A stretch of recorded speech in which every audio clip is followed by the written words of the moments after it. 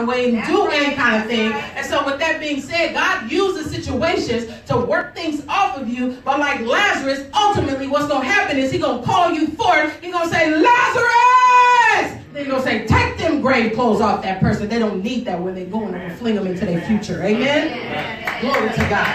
So, we need, faith is always a response to divine revelation. Faith is the confidence in what we hope for and the assurance about what we do not see. That's Mark 5:27. Faith is a distinctive touch. Amen? 1 Corinthians 4:20. We need power in the kingdom. I don't know if I had that one. Okay, thank you.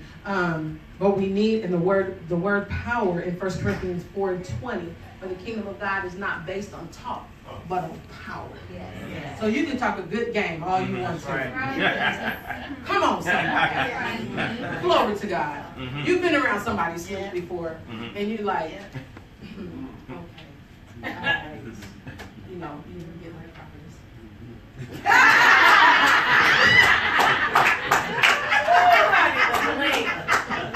no, go ahead. But you've been around that before, amen? We need more than talk in this hour, in this dispensation, in this time. We need God's power, all right? And that's going to come from spending time in his presence. We already have the Holy Spirit.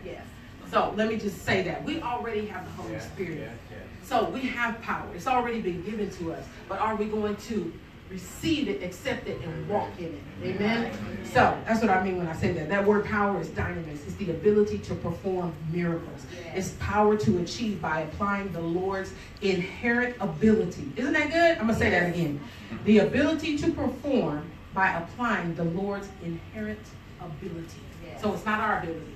It's his ability in us. Working that thing. So when you have faith, and you want, and God is giving you a revealed word on something, that's God's power working in you. And ultimately what's going to happen is the faith from your mouth is going to line up with your heart. You're going to be fully persuaded. And what that does, it pricks God's power to say, boom, and it shows up, whatever the manifestation is that you believe in God for. Amen? Woo! Give God a praise for that. Thank you, Jesus.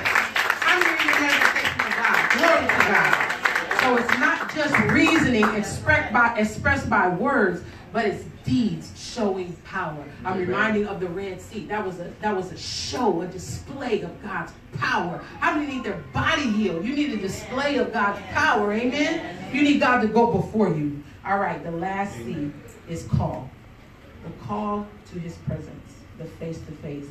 And I am getting this. I don't think I gave this to you, Tracy, but you can go back and read it, write it down. It's Exodus 25-35.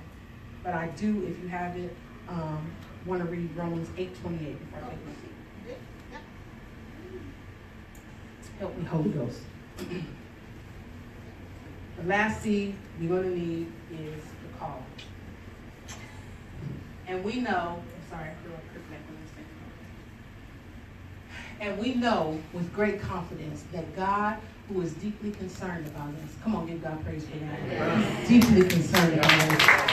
Come on, glory to God. He causes all things to work together as a plan. Come on, God got a plan. He's not trying to figure your life out. He knows the end from the beginning. He got a plan for you. Amen. You just have to succumb to the plan. Amen. You got to hear what his voice and thus saying the Lord is to the plan. And let me say this.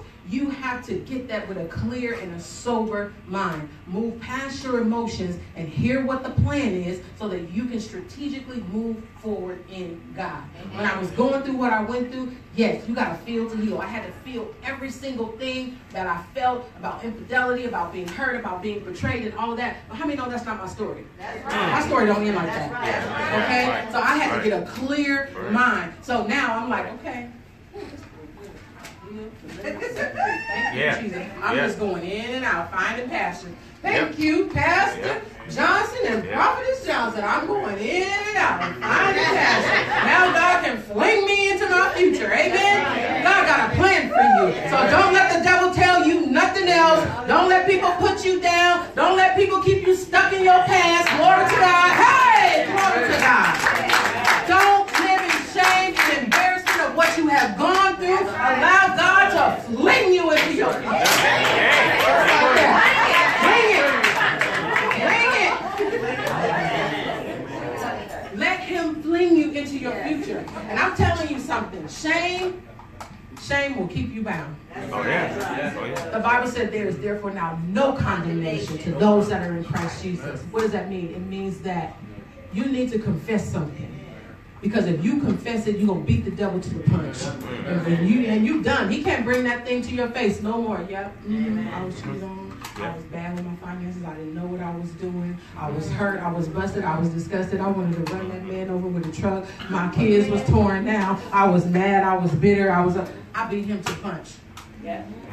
Take away the power from the situation. Then you're not around here like Adam and Eve trying to fig leaf yourself, and you got a mask on, and you can't worship, and you can't get your praise on because you in shame. No, that's not God's will for your life. He can't fling you into your future like that. You got to be willing to lay it down. Put it on the altar, let that stinky flesh burn up, and move out into your future and what God has for you. Amen? All right, we're talking about the call.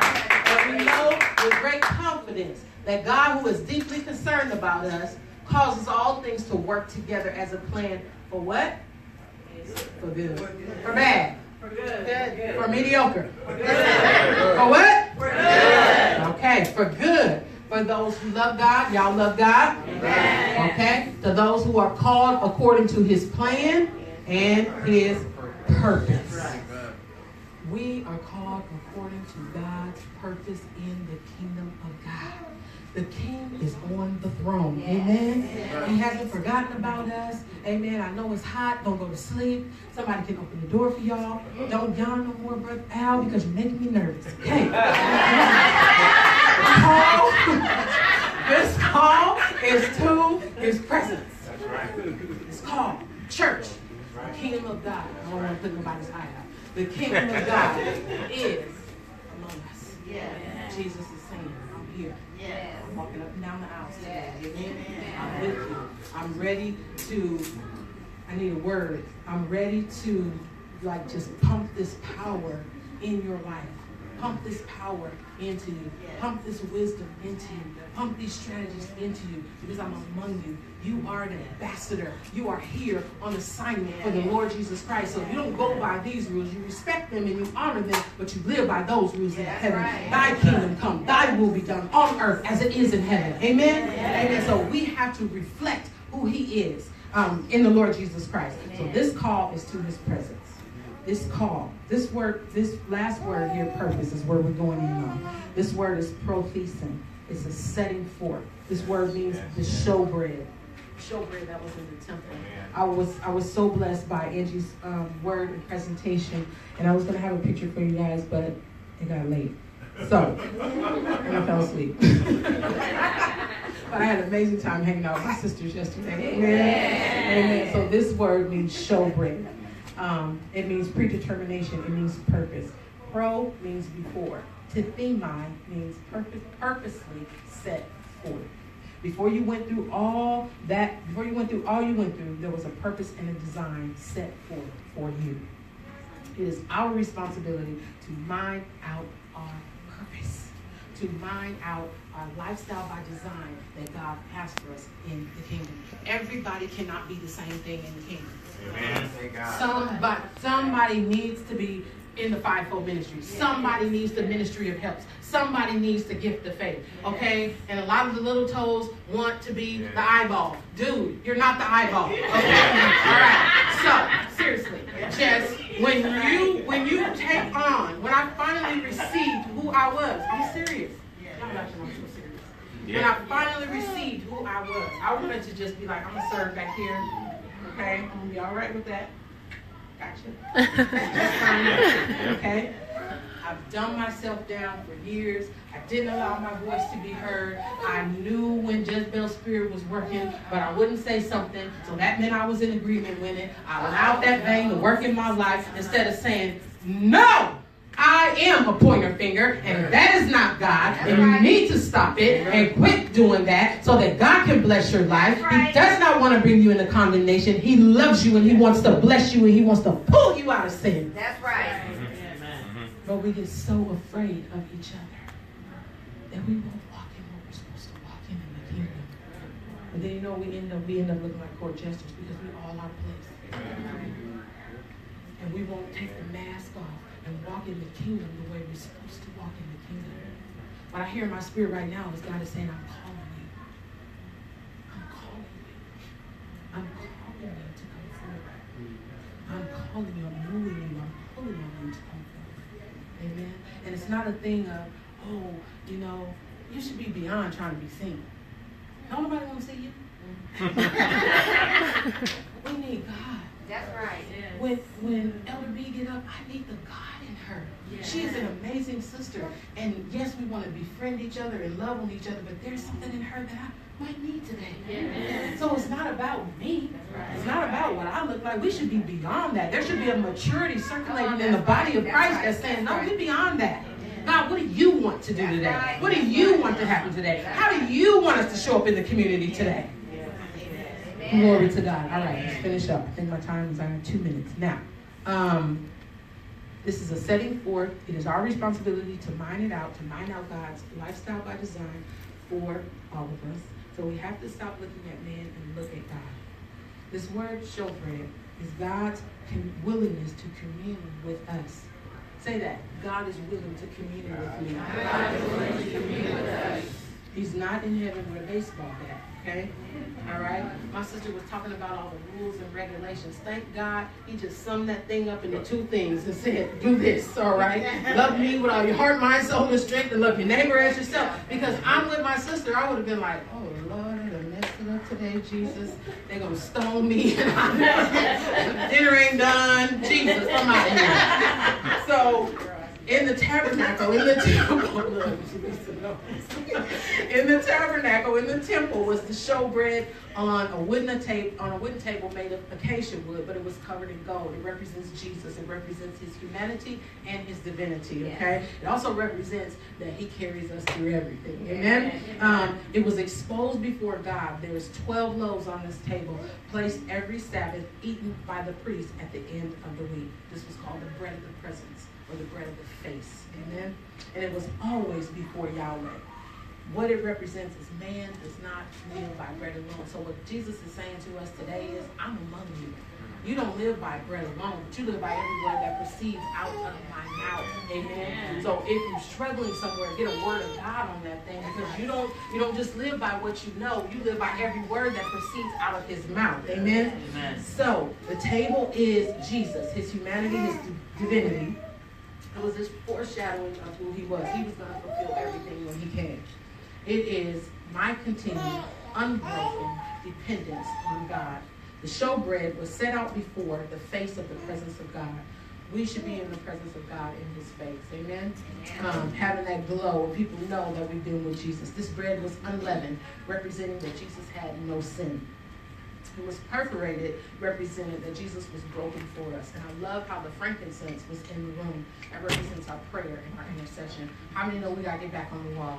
Amen. Because Florida was Florida, but how many know that can happen here too? Right. We got to stop living in this thing like, oh my God, it can't happen or whatever. No, let's put some prayer on it, and then we can say, nope. That's right. No evil shall befall us, nor come nigh our dwelling. We have called down heaven on that thing, and we believe you to protect us according to Psalm 91, Lord Jesus. Amen? So the intercessors, there's a call for intercessors to get on the wall. Now, wrapping it up. Now, we are the priests. So the priests ate the bread before God after a week. They were able to eat that, but now we are the priests. We are to eat the word of God daily. We are to pray daily and be in God's presence, receiving revelation and respecting our communion with God, being refreshed regularly. A lot of times we get so busy and so tired, we are not refreshed because we have not been in the presence of God. Amen. The presence of God will refresh you like nothing else. Better than massage envy, spa envy, whatever the name of it is. It will refresh you better than that. That's Jesus said, my peace I leave with you. My peace I give to you. Not as the world gives, but as I give. And that's a peace that cannot be described. When I was walking through that tough time in my life, there was a peace that surpassed. I'm telling y'all, it just surpassed. I didn't have no understanding of it. I was just like, how? I don't know how I'm here. My mind should be snatched out and gone. I should be on some Prozac and some whatever kind of medicine it is. Because, Lord, I don't punch somebody in the face. I don't act like that. I don't do that. But what happened? I was provoked. I plead the fifth, and I'm sticking to it.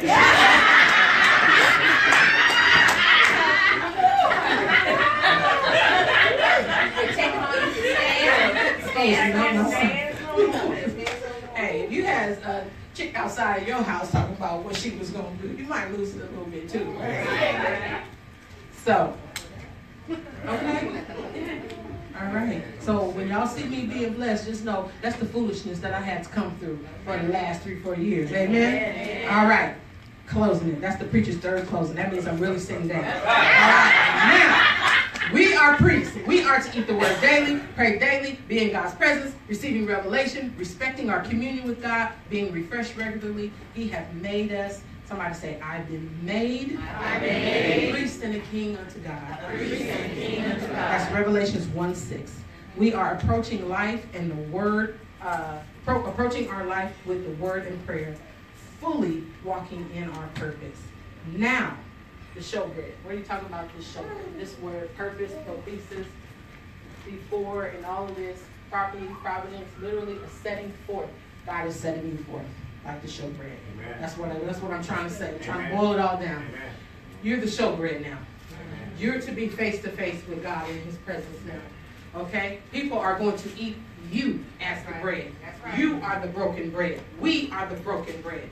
We are the wine, the oil, the joy that people want to experience. Wine represents joy. Amen. So we are the bread that people are going to eat because He is on the inside of us. Amen? Amen. Amen. So that's what I'm trying to say. And that word purpose, you got to be walking in your purpose. You got to accept your purpose. You got to say, I accept the call to be the showbread in the kingdom. It's not about me. It's about you. It's about souls being saved. It's about miracle, healing, deliverance, people being set free. I will be the showbread, Lord Jesus. Because I've been in your presence. I'm equipped. I'm qualified. I don't know it all. Willing and I'm ready to go. Yes. Amen. Yes.